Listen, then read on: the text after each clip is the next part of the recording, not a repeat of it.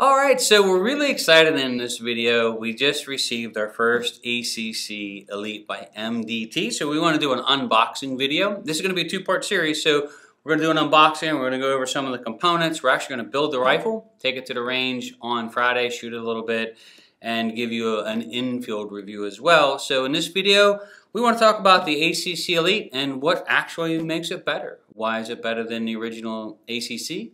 We're about to find out.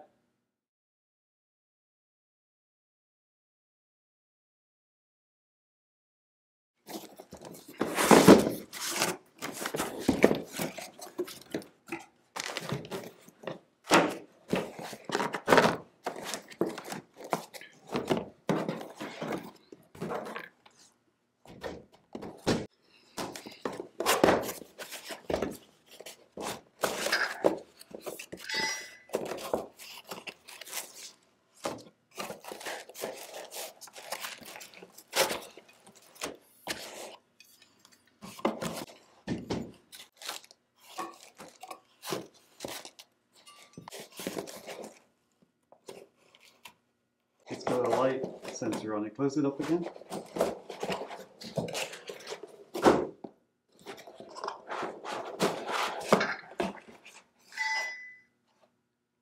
I guess that's supposed to be the sound of steel being rung. Yeah, well it's too funny. that is funny. Ah, it's a gunshot. Gunshot on a little pick micro in there probably. All right, ACC, that's pretty slick. I like that. That's funny. I heard the ding and I was like, what was that ding? I'm looking for something that fell. Yeah, I thought you dropped something as well. That's hilarious. Well, that's one of the coolest little things I've ever seen stuck inside a box. Well, you know we're like going to this. have that on our desk now, and every time that, every time that we want to make a point about something, we'll fire around and hear it hit. All right, we're going to be taking that out and putting that on our desk. So let's put this away. Wait, let's hear it one more time. We might have to amplify it though. Yep, here we go. You gotta wait a few seconds for it to reset.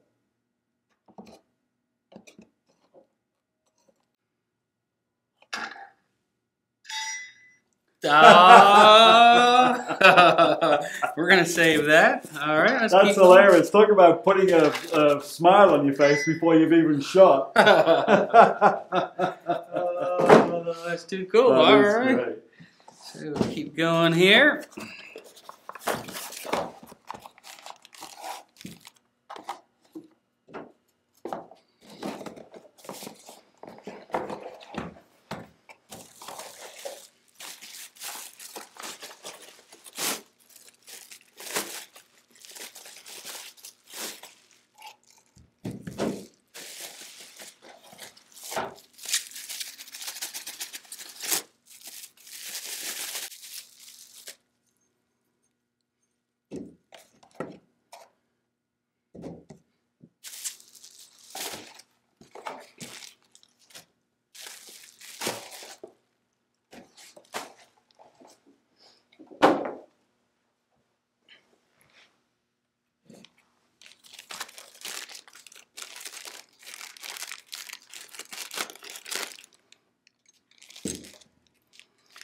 So when you order your new ACC Elite, I guess now everyone's going to be expecting to find that little thing in the box. That was a pretty cool little Easter egg. So with the magic of video editing, this is what you're going to get in the box. Looks like a rear weight, possibly a thumb shelf, your bag rider, the new ACC Elite grip, which big, beefy. Definitely I like the fact that it's not plastic. So it's got some rubber grip to it. The ACC Elite buttstock. Now, we'll talk about this, but it does feel a lot heavier. It feels like she's got some weights inserted in her. This feels like an extension that we can make it a little bit longer or shorter. And then the ACC Elite chassis itself. And this is going to address some issues that we've talked about in the past. But this is what she's going to look like out of the box. So let's get the chassis itself put together. And then let's talk about some of the improvements that we see with its construction.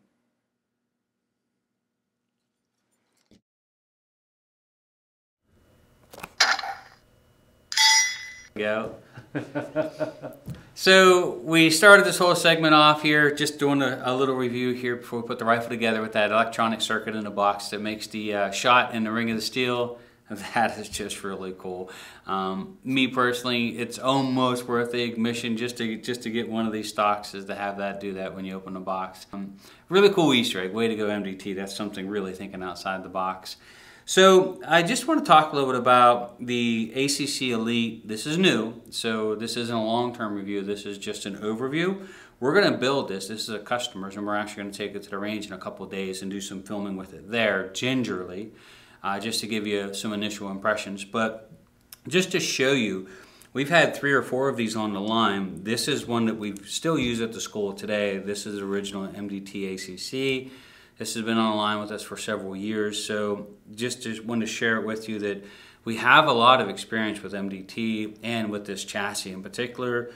And where I think our review is a little bit different is we have the issues of fitting it to different people all year long. So when people review stocks, it's one thing for them to touch it and they do this and that and say, well, this feels like this and this feels like that. But from our perspective, we actually have to fit these to different shooters multiple times all year long. So you figure, 100 and some students minimal that have different shapes, of different sizes, different facial features, different hand sizes. So we get to look at it not from just us using it, but actually fitting it to new shooters over and over and over and over and over again, hundreds and hundreds of times. So I want to share with you, this is ours. It's still on the line today.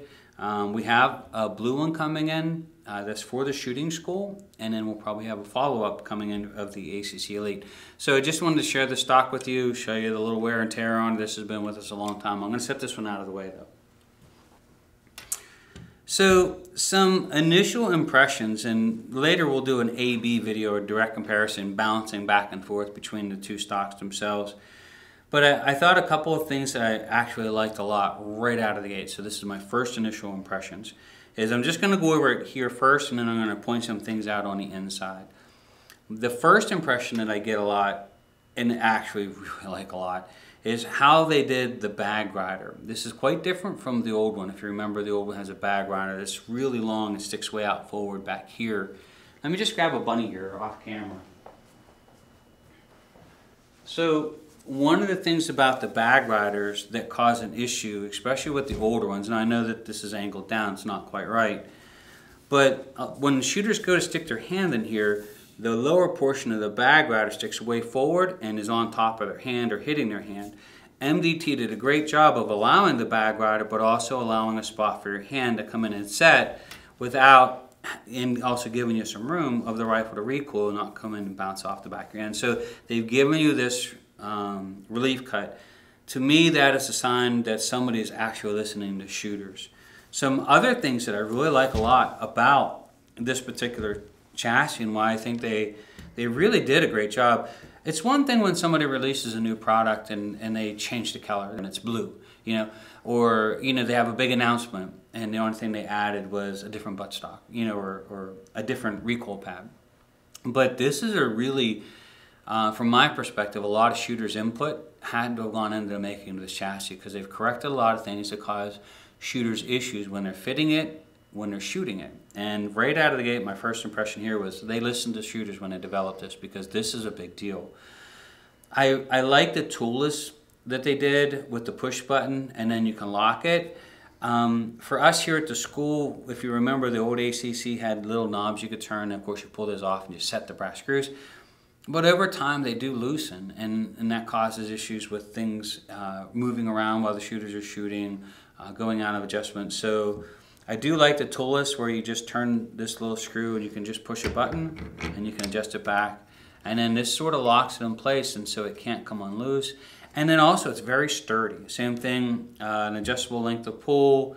This is a space you can get in there for longer shooters, or you can take this out for shorter shooters. Again, a home run for people that are from 4'5" to 6'5", that we here at the shooting school have to fit the shooters all the time. How this worked at the shooting school is we actually have several different chassis, and we don't know all the shooters when they come in. So we're actually looking at each individual shooter and assigning out the chassis that would at least be in the area that would fit them properly. So for example, we get someone at 6'5", we have a couple stocks that we know fit taller shooters really well, but not shorter shooters.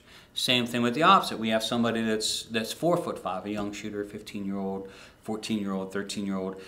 There are stocks we just can't issue. The grips are too big, the length of pull is too long, the reach for the trigger is too far, and so at the school, one of the things is we actually have to issue out some of these stocks right out of the gate, because we know that this stock fits taller shooters. We know that this stock will fit smaller shooters. We know that this stock is sort of that in-between area, you know, 5'9", 6'1" type thing. This really did a nice job of adjusting a couple of those issues. Now, it does come with the tactical grip, although I gotta say, it's actually not all that big. It's big. I like the fact they put rubber on it now, so when you're holding onto it, it's not slipping all over the place. I do like the fact that they put a thumb shelf. I'm really growing on the thumb shelves. They allowed for really nice quick adjustability on the length of pull from super short to long. And then if Richard will pan up top here, Richard's doing all the camera work today, they allow for the cheek piece to really have a lot of motion forward and back. And they flattened it out a little bit. It's not just this round piece that rolls over that's real wide. That allows a shooter's face, especially for bigger shooters, to sort of nudge in here without pushing too far. So they've really given you a lot of mercy with setting the cheek piece way forward or way back, so it's not sort of pigeonholed. So I like that a lot. Inside the chassis, first impressions, a couple of things they did right. So they have these little white inserts to help with the magazine insert, getting it in and out, as well as it's not sticking and dragging on the anodized aluminum.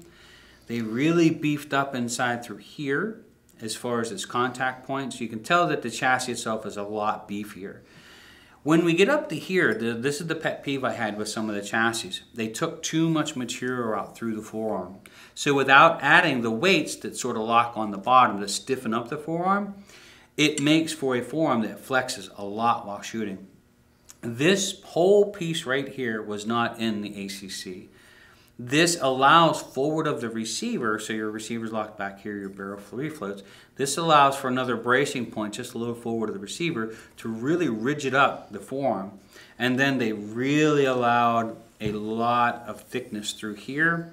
And same thing with this. This is a lot thicker and a lot more beefier. Like, we can't squeeze the sides, and where the other ones were so thin that, you know, I get it that they were probably trying to make a really light chassis for some, and then making it to be really heavy for others. But without the weights and everything in there, if you're trying to level the gun up and you're trying to roll the gun around, you can actually get that to flex a little bit, and that's not good when it comes to trying to really shoot well. So a couple of the things they did right out of the gate, I really like a lot. They really beefed it up. You can tell, like I said, that they paid attention to shooters, people who actually spend time with rifles and taking a lot of input. This wasn't something that they just thought, hey, in 6 months we're going to release a new stock, what can we change up to make it look different? There's a lot of things on this chassis that is really well thought out. The other thing I would like to touch base on here real quick, if I can, is underneath you can see they have the full Urca rail. Again, nice job really letting a lot of beef down here and not making it so thin, not cutting it really thin underneath. You can see that they've left you some room for the Picatinny rail up front, which I actually like a lot. And just a super duper job in trying to make a really well thought out overall chassis that I think, without adding a lot of weights, so the other chassis, if you really wanted to run it in matches and it was going to be your tactical rifle, you were going to add a lot of accessories right out of the gate. Some of the things that came with this one, the way that it's set up, you could build a reasonably weight rifle and still have something that you could take to a match right away without spending a lot of money on all the accessories, the weights that go in and out, making it super heavy. So you could buy it the way it is, put it together, and it's a very solid chassis to go out and start competing with right away. But my first impressions right out of the gate is that I think this is going to be a home run for them, not for any reason other than, and to be clear, they do sponsor our podcast, but with the podcast and with all transparency, we only allow people to actually advertise on our podcast through products we use. So we chose them first, and for a reason. Good quality product, great customer service, really fast turnaround time. They've always treated us really, really well. But I'm always honest in my reviews too. So if I find things that I think that they can improve on as we keep working with the chassis, we'll do a follow-up, a long-term review on things that we found that maybe some shooters might not like, or they might want to adjust or might want to fix. So right out of the gate, just want to share with you my first impressions. Really nice job. I think it's going to be a big home run for them. As with anything, I think a lot of these things are getting more expensive, but you can see that they've added things and where the expense is being added, how they're adding more parts and pieces to it. And then I think for me, the big thing is they paid attention to both shorter and taller shooters, allowed us to fit properly and really beefy it up a little bit. So I figured I'd put Mina in the video. She just come busted in. If you visit our shop, she is our German Shepherd. She's our buddy here. She decided she wanted to be in this video, so we're going to let her part of it. She's a great partner here at Wolf Precision. But we're going to take this, we're going to put it together. We have a rifle ready to go in it. This is going to go to the range, and we're going to do some video work at the range with it. We'll give you our follow-up report. There'll be a part 2 to this. We're going to have it to the range, and then we'll do a long-term review. So thank you so much for taking the time to join us. If you enjoy these types of videos, we'd like to ask you subscribe and hit the notification bell for new videos that will be released weekly. But this is part 1 of the review. We'll add the shooting review when we get to the range later this week, and then we'll do a long-term review on as well. But so far, way to go, MDT on your ACC Elite chassis. Thanks for joining us. See you in the next video.